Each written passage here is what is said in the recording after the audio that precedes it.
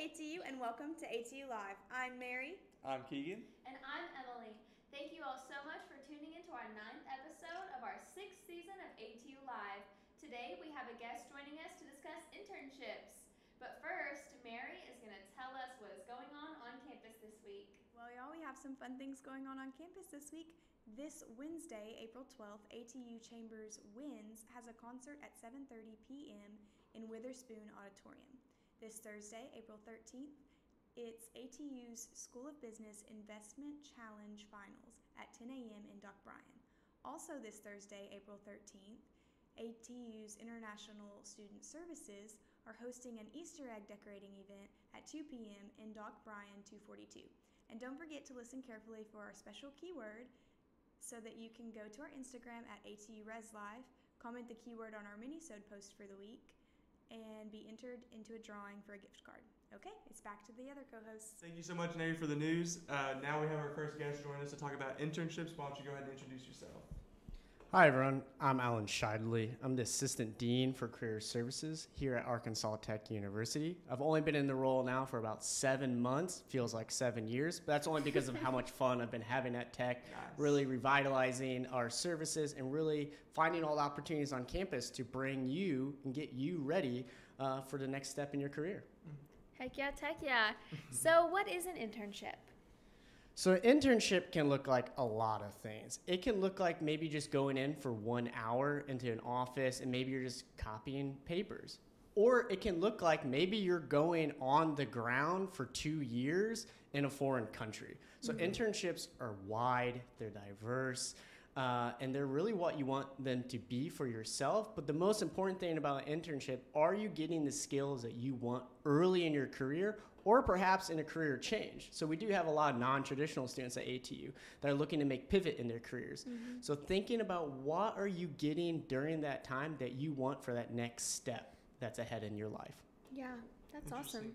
So does every major require an internship or is it specific? So that's an interesting question. Require? No. But should you? Yes. So I always recommend everyone should be thinking about when is the right time for you to do an internship personally, but also thinking professionally and how does that align with inside your major. So you said, like, when are you supposed to do an internship? Is there a time when you're supposed to do it? Do you need to have it, or is senior year when you're supposed to do it? You have it before? Is it early is best? What do you think? You should have started yesterday. Okay. So what I mean by that is I was talking about there's a variety of different internships that you can do. So you can do a beginning internship that I would say is maybe you're just going in, you're helping around the office, you're kind of learning a little bit about the industry. That's something you really should start before you come to a college campus or for sure your freshman year. I think there's always been this lie that we've been telling students that start your sophomore year, but the reality is that the economy you're all graduating into is very competitive. And you're not just competing against students that are in Russellville and Arkansas, but in the world. And that's something that's really unique about your generation is that you're the most mobile generation in human history. So you're thinking about jobs, not just here, but everywhere. So Dubai, Tokyo, London, New York, Chicago, Dallas, wherever it might be.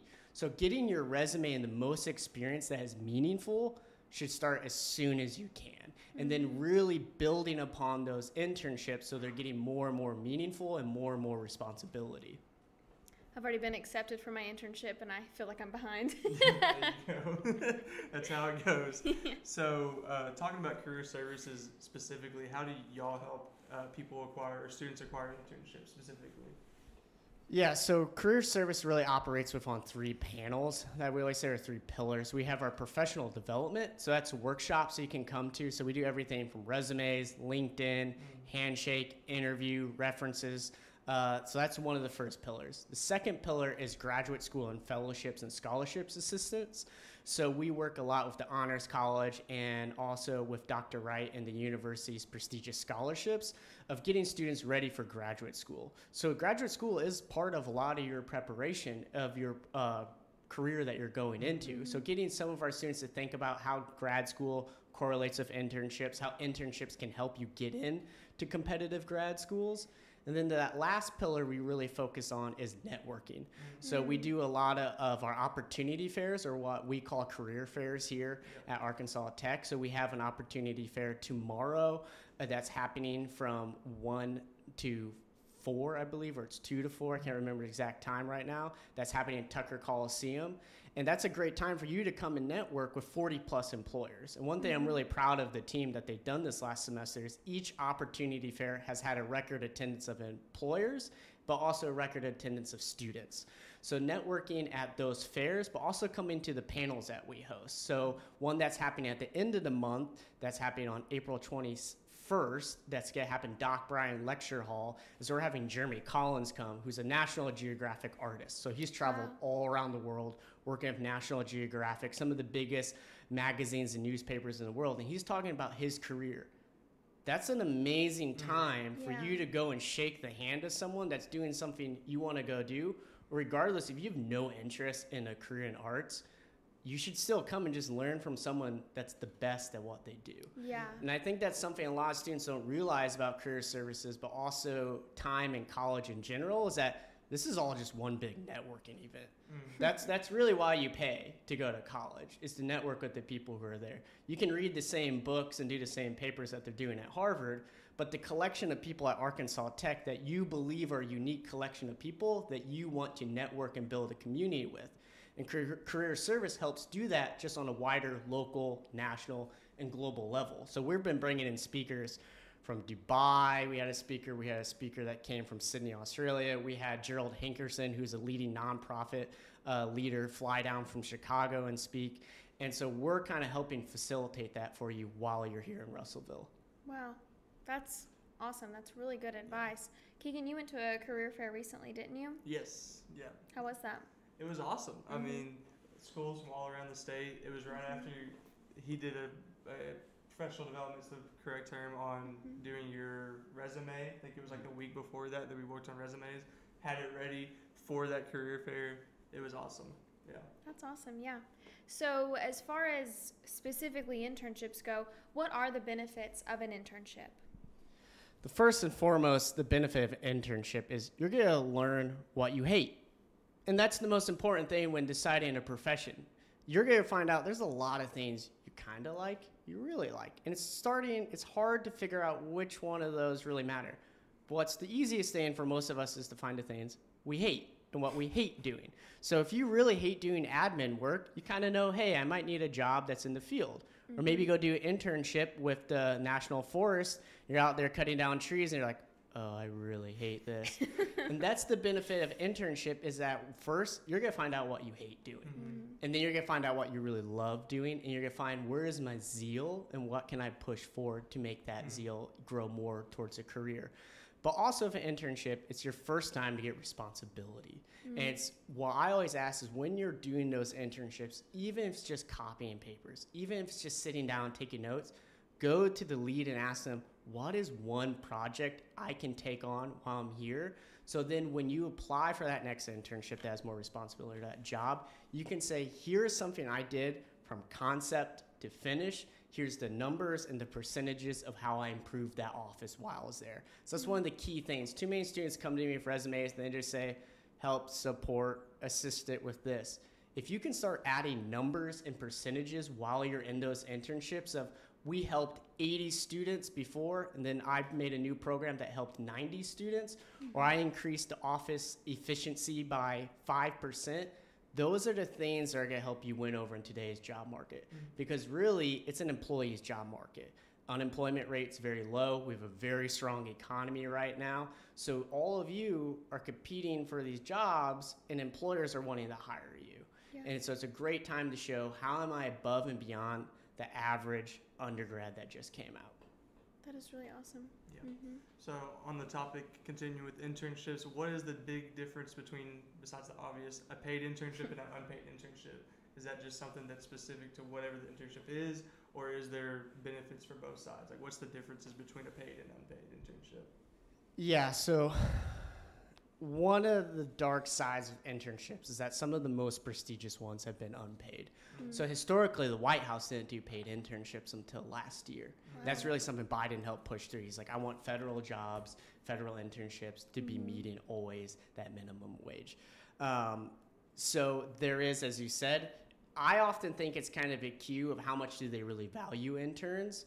So you're kind of seeing, hey, they might give me more responsibility and more duties because they're actually paying me to do that. Yeah. But with that said, some of the bigger name organizations, especially out on the West and East Coast, are still unpaid just because that's how the systems have be, and they're hard to change. So that's hard for a lot of our students who are first gen, whereas myself, I come from a rural background.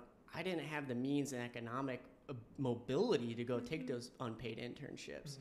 But if you have the luxury of maybe you're working a side job, maybe you're working at a coffee shop, and you find, the United Nations still does unpaid internships, going to them and getting an unpaid internship is going to change the complete trajectory of your whole life, not just professionally, but personally. So if you can find those ways to make them work a little bit, there is some significance to it, but the biggest difference between them is the money. But then often, I think sometimes it's a great cue of how much do they value their interns. Yeah. So when you're looking for places to apply for an internship, so should you focus on companies that you see yourself pursuing a career with? Yeah, so the first step I would recommend is dropping into our office, speaking of maybe your former academic advisor, your current academic advisor, then also talking with our career counselors. Those are great resources that kind of help stewing the brain, and they might also help whittle from 500 options down to 50, kind of getting you to think. The other thing is definitely getting on LinkedIn, learning how to use that efficiently. If you aren't on LinkedIn as a freshman in college, you're already one step down. Everyone needs to be on LinkedIn. We do LinkedIn workshops. Highly recommend coming to them. We have one at the end of the month that I recommend coming. That's one of the best avenues. So starting with the Center of Academic Advising and Career Development, then really getting on LinkedIn, starting narrowing down, and then making a list of what are the dream companies you want to work for, or dream organizations. But more importantly, finding what are the values that you hold true, and then finding companies that match that. So for teachers, I always give the example of thinking about, you got to go to a school district that values the same things you do. So if you're going to a school district that doesn't value arts and you're an art teacher, you might want to think about looking at a different district. Yeah. Awesome. So there's a lot of information you've given us. We've been very blessed. Definitely go take notes if you haven't. But just as a final question, is there anything else that you'd like to add or share? If you want to plug anything that the Career Services has, like your social media, any of that, now's your chance. Yeah, definitely follow us at ATU Careers. Don't go to our website right now. We're revamping it like most of Arkansas Tech right now. But at the end of May, we will have a brand new website. So that's where we'll give you a one-stop shop for everything. And the greatest thing I can say right now is, I hinted at, your generation is the most mobile ever in human history. I see way too many students come in. They've already closed the doors on a lot of opportunities. And I can say the best thing early in your career is taking those opportunities and just finding where they go. Because of the grad schools I went to that my undergrad helped build me in towards, that opened up doors. But then I was able to live in 7 different countries, and I've now worked in 50 plus countries. Wow. So finding that opportunity, you never know where it's going to go. Like, 2 years ago, I was living in Dubai, and now I live in Russellville, Arkansas, because I care about the mission of first-generation students, rural communities, and regional colleges. So don't close doors too soon on any opportunities. If you're thinking about staying in Arkansas, that's great. I encourage it. We want talented young folks like yourself to stay here. But also don't say no when someone's like, hey, I got a job in Dallas. Because you might go there for the first 3 years and bring that experience, that knowledge back to your community here, and that's going to make all the difference. Yeah, that's awesome. Well, thank you so much for all this super insightful knowledge, and thank you just for joining us today. I've had a great time, and I've learned a lot. So let's grab Mary and get back to it. The key word today is coffee. What's up, everybody? I'm Keegan with ATULive, and today we're going to be going around campus playing the Easter-themed Price is Right. So our first 2 contestants of the day, I'm here joined with Russell and Roman. Awesome. So they're going to be playing against each other for the Price is Right. So you guys will just go one item at a time. First with the double prices. How much is this yellow Easter basket? Or yellow, that's pink. Pink Easter basket. You want to go first, Roman? Oh, yeah. I think you got it. The 3? He thinks it's 348. What about you? I'd probably go for 348 as well. You guys are both incorrect. It is Oh. only 124. Dang. I know. I got Both got. sides. It's because it's the smaller one. But we'll go for the bigger one. How much is the bigger one?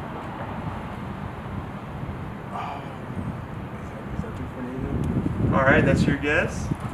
Bro, sometimes they upcharge them. Someone go for the $6 one. Honestly. All right, it is 348. So 1 point. What's up, Josh? 1 point for Roman. Last Easter basket. This one's plastic. How much do you think this one's worth? Oh, I remember those things. Those are $1.50. $1.50. And you? You guys are both correct. So the bigger basket for the better price, just so you know. But anyways, last section of this game, price match the cream egg, Easter themed egg. You gotta get a good look at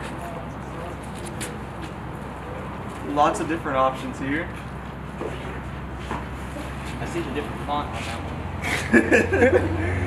What's the first one? 474 for Roman. I'll go for, I'll go for 268. 268. The correct answer is the. Which one is it again? I've read this one wrong. It's the 387. Okay, that's why I messed myself up there. Sorry about that. 387. So both of y'all were around it, but Roman had 1 more point, so Roman wins. Oh, yeah. Sorry, Russell. Thank you guys for playing.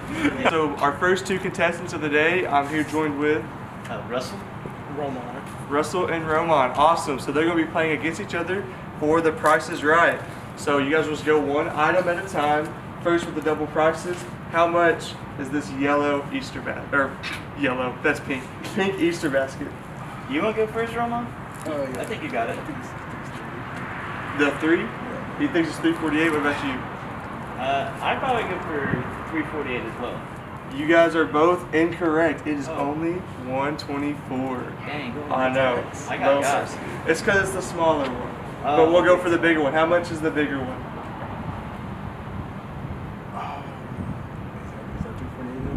All right, that's your guess. Bro, sometimes they upcharge them. Someone go for the $6 one. Honestly. All right, it is 348. So 1 point. What's up, Josh? 1 point for Roman. Last Easter basket. This one's plastic. How much do you think this one's worth? Oh, I remember those things. Those are $1.50. $1.50. And you? You guys are both correct. So the bigger basket for the better price, just so you know. But anyways, last section of this game, price match the cream egg, Easter themed egg. You gotta get a good look at it. Lots of different options here. I see the different font on that one. What's the first one? 474 for Roman. I'll go for, I'll go for 268. 268. The correct answer is the. Which one is it again? I've read this one wrong. It's the 387. Okay, that's why I messed myself up there. Sorry about that. 387. So both of y'all were around it, but Roman had 1 more point, so Roman wins. Oh, yeah. Sorry, Russell. Thank you guys for playing. I'm joined with our next contestants. This is Aaliyah. Aaliyah and Chase, and they're going to be playing against each other. So starting off, we have the double prices. We'll start from smallest basket to the biggest basket. How much is this pink basket worth? $1.24. $1.24? I was gonna say $1.24. You are both correct. So it's 1-1 right now. How much is this basket worth? $5.98. All right. $3.48. You are correct. It is $3.48. And now for the plastic basket with unicorns on it. $3.28. $1.48. $1.48 is correct. I know. So out of these baskets, it's the best bang for your buck, and it has unicorns. So very nice. So you're up 2-1 right now, but this is worth 2 points. Price match the Cadbury eggs, a favorite, a local favorite. I'm gonna go $5.22. $5.22 for the 5-pack. Nah, $4.48. $4.48. The closest answer was $4.48. Shoot. Tied. Y'all tied. So Nice. everybody wins. Good job. Thank y'all for joining us. All right, well, thank you once again to all of our guests and to you guys for tuning in with us. Next week, we're going to discuss orientation and have some advice for freshmen, so make sure to join us for that. We'll see you guys next week. Bye! Bye. Thank you, Mary, for the news. And now we have our first guest join us to talk about interviews. Why don't you go? It's okay. Internship. Oh. I didn't know. I No, thought wait, you were my- not counting down. My hair looks bad. Hold on. Hold on, Keegan's fixing his hair. Well, good thing it interrupted you. Okay. Okay. Boats. Anyways, Spill the tea. I just cringed so hard. Next week, we'll be what? Skibbity bop bop doo up. Have you ever? What the frick, bro? Okay. Okay. Please help me. I'm sorry, I don't know why I can't say we will be discussing. I'm gonna try to go through this whole section without blinking. Here we go. Try to go through I'm this a- whole section without breathing. I'm gonna count down. Okay, Keegan, let's not blink.